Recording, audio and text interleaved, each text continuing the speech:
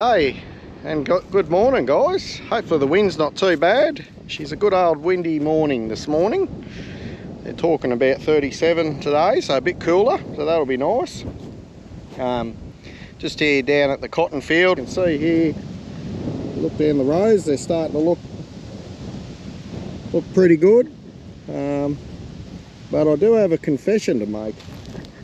I think yeah, I kind of stuffed up a little.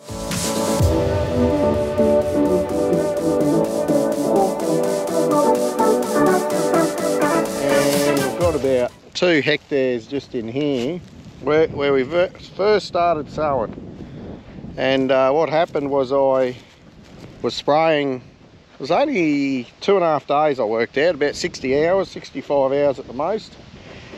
And I think because of the we had good moisture and it's been very warm temperatures, it bounced out of the ground very quickly and caught me out just in this certain soil type. So I've just got our other neighbour, so he's going to come down and hopefully re-sow this 2 hectares, and I'll just show you what it's been doing. I'm just trying to find a plant here so you can see, because we sprayed paraquat with our residuals. Just there's one. So what it does, I've left me little digger in the ute. See if I can get him out here for you. Oh yeah, I broke it, but you can just see it pinches it's burnt the leaf, but it also has pinched the stem back. So that one there, it may come back, but these ones here are diddled. You see how the stem's just like a toothpick. So anyway, that's it. But then there's some that were obviously deeper down and they're coming through good. So it's just one of those pain in the neck situations, but I'll just say a rookie mistake. You know, it's anyway, you're always learning, aren't you? I thought, well, I may as well show you guys what happens, and if it helps stop that happening for someone else, and I'm sure there'll be plenty of people out there going, yeah, well, that's what happens. So anyway, I know that it happens now. So yeah, so we're just doing that. I'm just trying to map out or mark out where we're going to be going and get that going. The rest is establishing pretty good. We got about anywhere from 6 to 15 mil, which was a real godsend, that bit of rain. Sort of, they weren't forecasting it, and I think it's going to get a lot of that stuff up that wasn't going to come up, you know, just some of the marginal soils we got here, a bit of the red country and that. So anyway, that's a little update, guys. It's another day, actually towards the end of the day. I'm slipping. I haven't shown the progress of what I've been doing. We've been having a little project for the last few days, and Matt hasn't been here to keep on me. So what we've got is our gas rig where we do the NH3, and we've just put this auto setup on it. So this big white box, that's a cooler. Keep the liquid cool. When it's cool, it stays as a liquid. When it warms up, it turns into a vapour, and when it's released from pressure, I believe. So it runs about minus 30 degrees or something like that. So yeah, we've been fitting that up with the boys. And then we've got, like, up here, we've got our control valve. So that's just like on a sprayer. So this one does both. It turns it on and off and regulates your flow. It's called a fast close valve. And we've had the boys from Palumbo's, old Brycey, out using our TopCon screen here, and we've just run an ISO cable through. So theoretically, we'll just be able to plug that into any of the other tractors. So the Cat has got one, Steiger, not that it's got linkage. So we've just been doing that. We've got our, under here, it's all a bit tight, but we've got our flow meter. It's stainless steel. Over here, we've got all our bleed valves. Yeah, pressure gauges, and then our distributor head.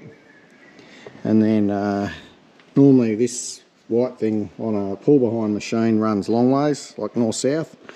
but we didn't want to do that with this, so we've run it east-west, which means, you know, the fittings. So we just got some fittings, 90-90, and then got a pipe, high pressure pipe made up, so we can bring our hose in the centre here, and just, yeah, it all looks hopefully pretty neat and tidy. You run a little bit of bleed off, goes down these pipes, and then you just distribute it throughout the bar. So we've made up those little fancy Y bits. What else? Yeah, it's been a couple of days project between the electronics and the and this is our electronic box. So this Apollo is like the same we put on our air cart, for those who know about, watch that one. And so it just basically controls your whole system. So it's Raven valve and Raven flow meter, and then the boys sorted that out. So our TopCon Apollo should sort it. So I wanted to get it done before Chrissy, if possible, and we have. So hopefully first week of January we'll hope to get gassing. Once all the boys come back, we'll get into it. So I think now it's pretty well right to go.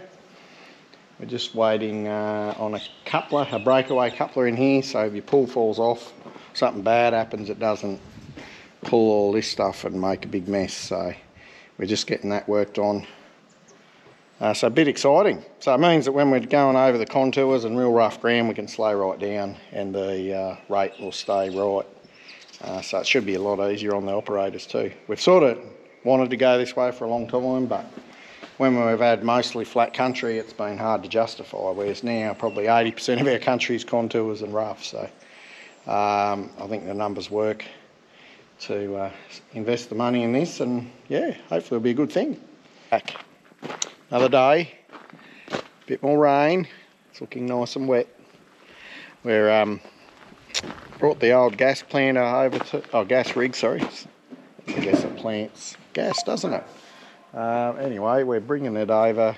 We're just doing the maintenance. Showed you we've been putting that auto controller on it up there. So we've just got the boys now going through doing bearings, seals, all that stuff, scrapers. Just checking for wear and tear.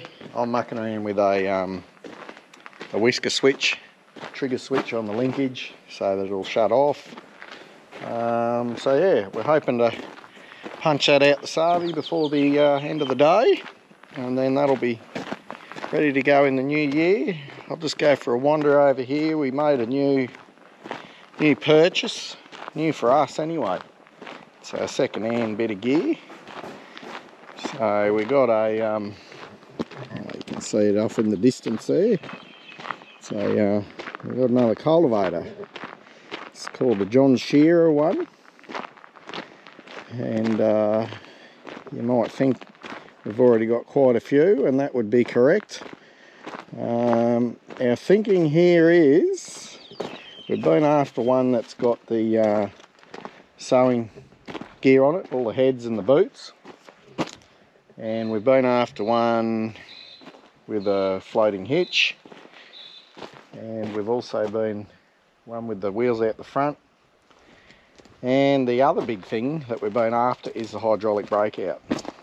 So, on the tines there. So we've got those things. So yeah, it's sort of come to us.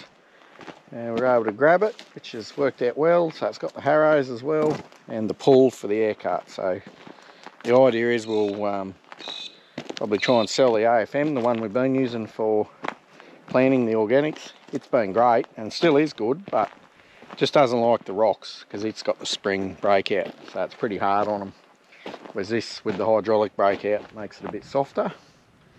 So yeah, the boys yesterday actually were working on this. There was just some cracks in the frame and checking wheel bearings and greasing and a few hoses and different things. So just sort of getting it up to standard, and so it's ready to go. So that'll be in the future where we'll have to run the wiring to suit our setup. They've got wiring here, but that probably won't suit our Gason air cart. So that'll be coming up, but at least it can go and be put to work now if we need to. So that's and then we're hoping to maybe get rid of all our other cultivators. So yeah, sort of we'll go back to 2 then we'll have that one, and then we'll have our gyral as doing the just before sowing, you know, it's got that small point, sort of good for just a light tillage. Try and simplify the operation a bit. So anyway, so that's what's been happening, and got to try and keep you updated.